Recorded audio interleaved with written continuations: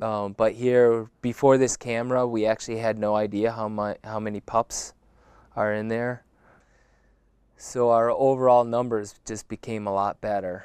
Increasingly, biologists are using remote cameras to learn more about Montana's wildlife. It allows us to do so much more, and I guess it actually bumps into takes care of some of the impossible, what we actually can't do. This is one of the very first remote cameras, invented by fish, wildlife, and park biologists more than 20 years ago to study bears in northwest Montana. Today, these cameras and their uses have evolved. I can pivot it around like this. Last year, Diane Boyd began using remote cameras along the Rocky Mountain front to survey grouse on their breeding grounds. It's a really useful tool. It's cost effective. We can get a lot more information much more quickly in a season than we could ever get with a human on the ground.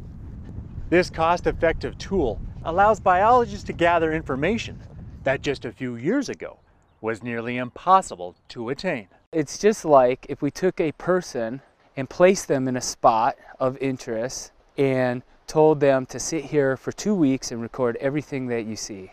And then we take the next person and go to the next spot, and so on and so on. One of the interesting aspects to these remote cameras is the additional stories they reveal.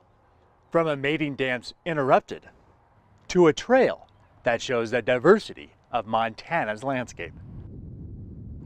Winston Greeley, out among Montana's fish, wildlife, and parks.